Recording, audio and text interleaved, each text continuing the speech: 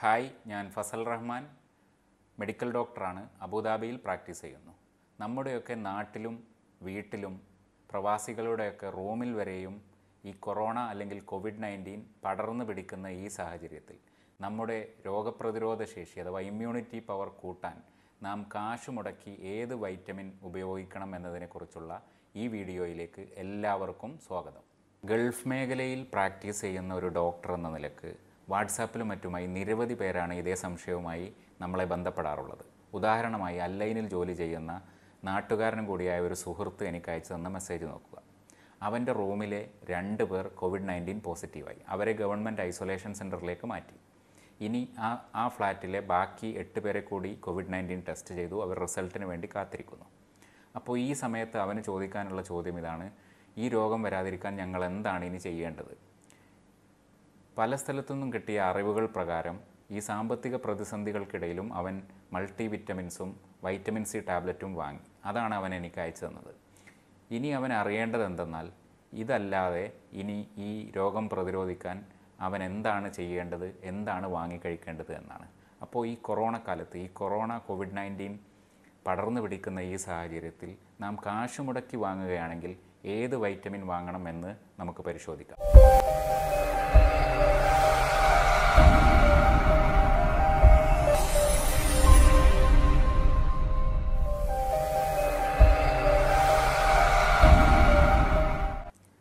Vitamin C ഇതൊരു water soluble വൈറ്റമിനാണ്. ഇത് നമ്മുടെ ഓവറോൾ ഇമ്മ്യൂണിറ്റി ഹെൽത്തിന് വളരെ പ്രധാനപ്പെട്ട ഒരു ഘടകമാണ്. അതുപോലെ ഇൻഫെക്ഷനെതിരിൽ യുദ്ധം ചെയ്യുന്ന WBC സെൽസിൻ്റെ പ്രോപ്പർ ഫങ്ഷനിങ്ങിന് ഇത് സഹായിക്കുന്നു. ഒരു മുതിർന്ന ആളിൽ ഇതിൻ്റെ ഡെയിലി റെക്കമെൻഡഡ് അലവൻസ് എന്ന് പറയുന്നത് 100 to 120 മില്ലിഗ്രാമാണ്. ഈ അളവ് ഭക്ഷണത്തിൽ കൂടെ തന്നെ നമുക്ക് ലഭിക്കാനുള്ള സാധ്യത വളരെ കൂടുതലാണ്. അതായത് ഓറഞ്ച് ജ്യൂസ്, ലൈം ജ്യൂസ്, നല്ല ഫ്രൂട്ട്സൊക്കെ കഴിക്കുന്ന ആൾക്കാരിൽ ഒരു ദിവസം വേണ്ടത്ര അളവ് വൈറ്റമിൻ സി ലഭിക്കാൻ വളരെ എളുപ്പമാണ്. സോഷ്യൽ മീഡിയയിലൊക്കെയുള്ള അറിവുകൾ പ്രകാരം vitamin C upper respiratory tract ഇൻഫെക്ഷൻസും called സിംറ്റംസും ഒക്കെ കുറക്കാൻ സഹായിക്കുമെന്ന് പറയുന്നുണ്ടെങ്കിൽ പോലും 55ഓളം ശാസ്ത്രീയ പഠനങ്ങൾ നടന്നതിൽ കൂടുതലിലും വൈറ്റമിൻ സി വെരി ഹൈ ഡോസിൽ എടുത്താൽ പോലും കോൾഡ് സിംറ്റംസ് കുറക്കുമെന്ന് തെളിയിക്കാൻ പറ്റിയിട്ടില്ല. ഒരിക്കൽ കൂടി പറയുകയാണെങ്കിൽ വൈറ്റമിൻ സി സപ്ലിമെൻറ്റ്സ്, അതായത് ഹൈ ഡോസിൽ വൈറ്റമിൻ സി എടുക്കുന്നവരിൽ പോലും ഇത് കൊറോണ വൈറസ് ഇൻഫെക്ഷനെതിരിൽ പ്രൊട്ടക്റ്റ് ചെയ്യാൻ സഹായിക്കുമെന്ന് ശാസ്ത്രീയ പഠനങ്ങളുടെ പിന്തുണയില്ല. അതുപോലെ വൈറ്റമിൻ സി ഒരു വാട്ടർ സൊലുബിൾ വൈറ്റമിൻ ആയതിനാൽ തന്നെ ഇത് സ്റ്റോർ ചെയ്യാൻ ശരീരത്തിന് കഴിയില്ല. അതുപോലെ ഡെയിലി ബേസിസിൽ നല്ല ഭക്ഷണരീതിയുള്ള ഒരാളിൽ വൈറ്റമിൻ സി വേണ്ടത്ര അളവിൽ ലഭിക്കാതിരിക്കാനുള്ള സാധ്യത വളരെ കുറവ് തന്നെയാണ്. അതുകൊണ്ട് തന്നെ ഈ കൊറോണ ഇൻഫെക്ഷൻ്റെ കാലത്ത് വൈറ്റമിൻ സി എക്സ്ട്രാ ആയിട്ട് കാശ് കൊടുത്ത് വാങ്ങി കഴിക്കുന്നതിനെ റെക്കമെൻഡ് ചെയ്യാൻ നമുക്ക് കഴിയില്ല. അപ്പോൾ അടുത്ത ചോദ്യം ഇതാണ്: കാശ് കൊടുത്ത് വാങ്ങി കഴിക്കേണ്ട വൈറ്റമിൻ ഏതാണ്? അവിടെയാണ് നമ്മുടെ വൈറ്റമിൻ ഡി കടന്നു വരുന്നത്.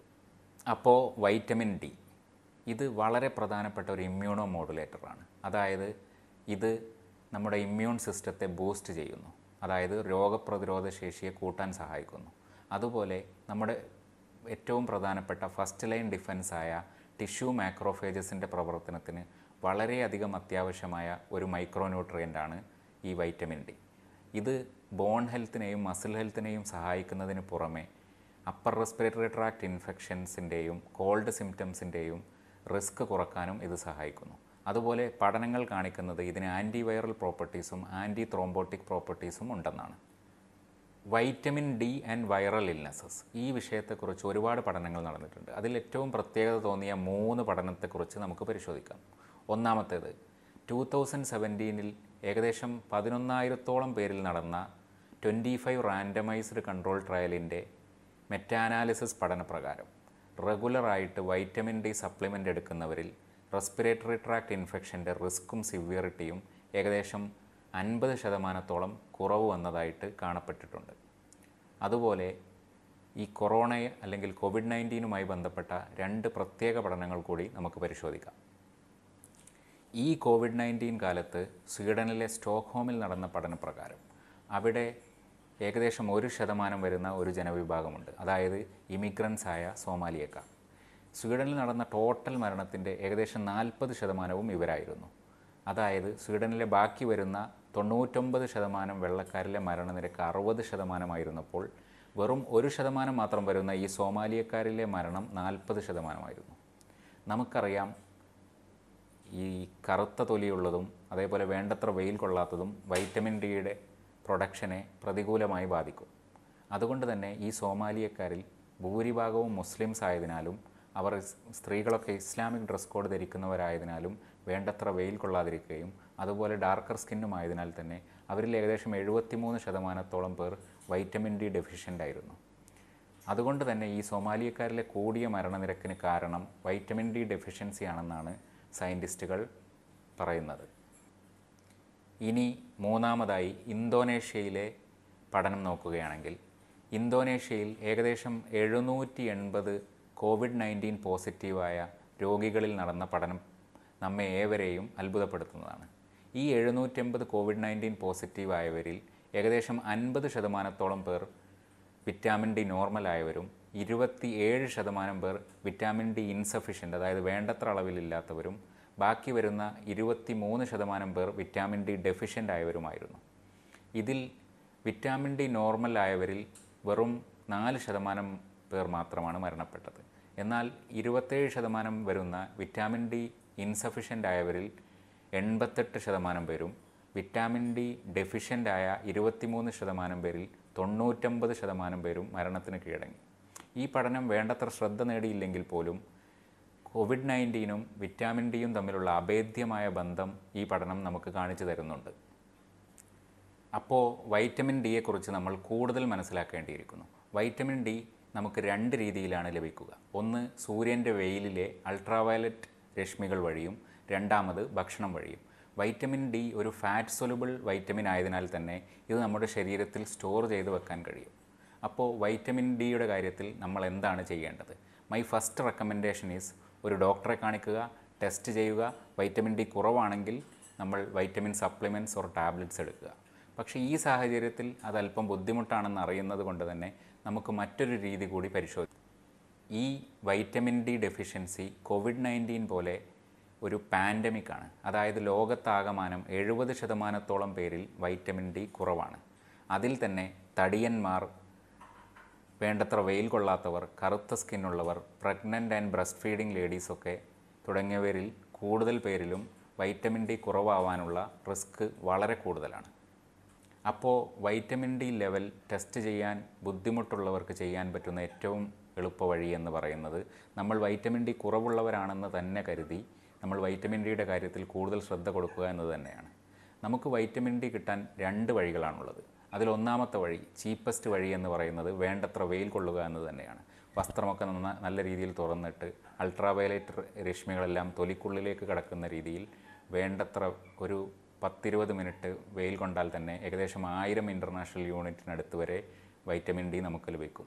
അതുകൊണ്ടാണ് the cheapest therapy four COVID-19 is sun എന്ന് ചില സയൻറ്റിസ്റ്റുകൾ പറയുന്നത്. ഇനി രണ്ടാമത്തെ വഴി എന്ന് പറയുന്നത് വൈറ്റമിൻ ഡി റിച്ച് ഫുഡ് കഴിക്കുക എന്നതാണ്. മത്തിയടക്കം കടൽ മത്സ്യങ്ങളിലും മുട്ട, പാല്, മഷ്റൂം, കോഡ് ലിവർ ഓയിൽ എന്നിവയിലെല്ലാം ധാരാളം വൈറ്റമിൻ ഡി അടങ്ങിയിരിക്കുന്നു. ഡോക്ടേഴ്സിൻ്റെയൊക്കെ വാട്സാപ്പ് ഗ്രൂപ്പുകളിലെ ചർച്ചകളുടെ രത്നച്ചുരുക്ക പ്രകാരം ഞാൻ പേഴ്സണലി ചെയ്യുന്നതും ഞാൻ പേഴ്സണലി റെക്കമെൻഡ് ചെയ്യുന്നതും COVID-19 റിസ്ക് ഉള്ളവർ വൈറ്റമിൻ ഡി ടാബ്ലറ്റ് കാശ് കൊടുത്ത് വാങ്ങി കഴിക്കുക എന്നത് തന്നെയാണ്. ഇതിന് 5 കാരണങ്ങളാണുള്ളത്. ഒന്ന്, നമ്മൾ vitamin D level test ചെയ്തവരിൽ മിക്കവരിലും vitamin D level കുറവായിട്ടാണ് കണ്ടിട്ടുള്ളത്. എൻ്റേത് ടെസ്റ്റ് ചെയ്ത സമയത്തും കുറവായിരുന്നു. 2, ആവശ്യത്തിന് വേണ്ടത്ര വെയിൽ കൊള്ളുക എന്നത് അല്പം ബുദ്ധിമുട്ടുള്ള കാര്യമാണ്, പ്രത്യേകിച്ചും ഈ ലോക്ക്ഡൗൺ കാലത്തും. 3, ഭക്ഷണം വഴി വേണ്ടത്ര വൈറ്റമിൻ ഡി ലെവൽ ലഭിക്കുക എന്നത് വളരെ ബുദ്ധിമുട്ടുള്ള കാര്യമായിട്ടാണ് സയൻറ്റിസ്റ്റുകൾ പറയുന്നത്. 4, ഉപകാരം വെച്ച് നോക്കുകയാണെങ്കിൽ വൈറ്റമിൻ ഡി ലെവലിൻ്റെ വില അത്ര കൂടുതലായിട്ട് തോന്നുന്നില്ല. 5, ഷോർട്ട് ടേം ഒക്കെ ആയിട്ട് ഒരു 3 മാസമൊക്കെ വൈറ്റമിൻ ഡി ടാബ്ലറ്റ് എടുത്താൽ പോലും അതിന് കൂടുതലായാൽ പോലും വേണ്ടത്ര സൈഡ് എഫക്റ്റുകളൊന്നുമില്ല എന്നാണ് മയോ ക്ലിനിക്കിൻ്റെ അടക്കം ജേണലുകൾ പറയുന്നത്. അപ്പോൾ ഈ വൈറ്റമിൻ ഡി എങ്ങനെ എടുക്കാമെന്ന് നമുക്ക് പരിശോധിക്കാം. വൈറ്റമിൻ ഡി ടാബ്ലറ്റ് 3 രീതിയിലാണ് ഫാർമസികളിൽ നിന്ന് ലഭിക്കുന്നത്. ഒന്ന്, 1000 ഇൻ്റർനാഷണൽ യൂണിറ്റിൻ്റെ ടാബ്ലറ്റ് ഡെയിലി എടുക്കുക എന്നതാണ്. 2, 10,000 ഇൻ്റർനാഷണൽ യൂണിറ്റിൻ്റെ ടാബ്ലറ്റ് ആഴ്ചയിൽ ഒരു 5 ദിവസമൊക്കെ എടുക്കുക എന്നതാണ്. 3 50,000 ഇൻ്റർനാഷണൽ യൂണിറ്റിൻ്റെ ക്യാപ്സ്യൂള് ആഴ്ചയിൽ ഒരിക്കൽ എടുക്കുക എന്നതാണ്. ഞാൻ പേഴ്സണലി ചെയ്യുന്നത് ഈ 50,000 ഇൻ്റർനാഷണൽ യൂണിറ്റിൻ്റെ ക്യാപ്സ്യൂള് ആഴ്ചയിൽ ഒരിക്കൽ എടുക്കുക എന്ന ഈ മൂന്നാമത്തെ രീതിയാണ്. നമ്മളൊരു 12 ടാബ്ലറ്റ്, ഒരു ഡസൻ ടാബ്ലറ്റ് ഒക്കെ വാങ്ങിയാൽ ഏകദേശം 3 മാസത്തോളം നമുക്ക് ഇത് കഴിക്കാൻ പറ്റും. അപ്പോൾ വൈറസിനെതിരെയുള്ള രോഗപ്രതിരോധ ശേഷി വർദ്ധിപ്പിക്കുക എന്നതല്ലാതെ ബോൺ ഹെൽത്തിനും മസിൽ ഹെൽത്തിനും എന്തിന് മെൻ്റൽ ഹെൽത്തിന് വരെ ഈ വൈറ്റമിൻ ഡി സഹായിക്കും. നമ്മൾക്കറിയുന്ന വളരെ കുറച്ച് മെഡിക്കൽ വിവരങ്ങൾ നിങ്ങൾക്ക് കൂടി ഷെയർ ചെയ്യുക എന്നതിന് വേണ്ടിയാണ് ഈ ചാനൽ. അപ്പോൾ ഈ വീഡിയോ നിങ്ങൾക്ക് ഇഷ്ടമായിട്ടുണ്ടെങ്കിൽ സബ്സ്ക്രൈബ് ചെയ്യുക. ഇതുപോലെയുള്ള കൂടുതൽ വീഡിയോകൾക്കായി ബെൽ ഐക്കൺ കൂടി എനേബിൾ ചെയ്യുക. Thanks for watching. Stay healthy, stay safe.